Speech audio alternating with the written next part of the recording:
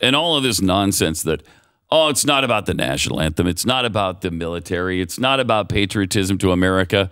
You tell that to Colin Kaepernick, who started this thing, because according to him, on every occasion he's been asked about it, it is about the anthem. About that. Yes. And I'm tired of hearing that Colin doesn't, nobody has afforded him an opportunity to play football. They have. And part of the deal is that he wouldn't kneel, come and try out, but if you make the team, you can't kneel. Wasn't acceptable to him. Nope.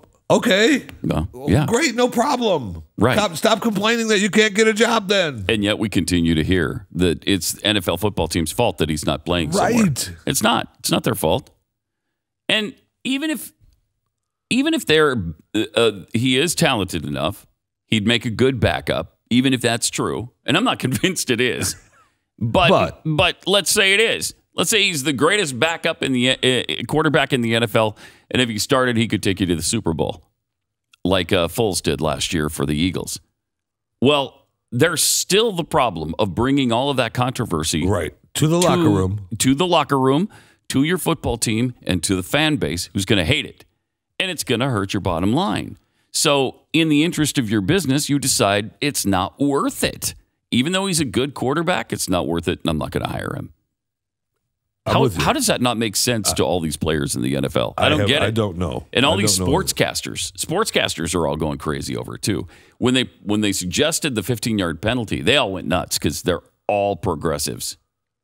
All these sportscasters on ESPN and Fox Sports and Sports Illustrated, they're all progressives. Well, and those guys all want the interviews, right? They want to be able to go in the locker room, and they want to be able to talk to Colin. Yeah.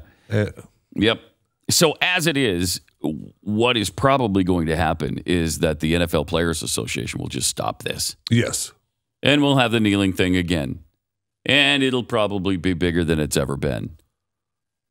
It's really too bad because, I love football. I like the NFL. Like watching the games. I love the Green Bay Packers. Just don't ram it down with you. I just want to watch football, please. Don't give us a place of refuge. It's interesting to me that they don't understand that. It is.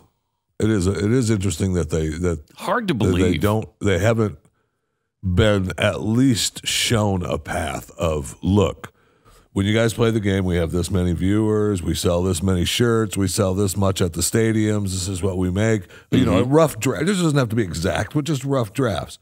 When you kneel, we only sell this much. Now, the difference is what we're going to be paying you. Plus, you have the evidence last year of the decrease in ratings, which we don't know if you can attribute it all to that. No, I mean, they've spread themselves thinner, too, across all platforms. They have, but still, ratings were down.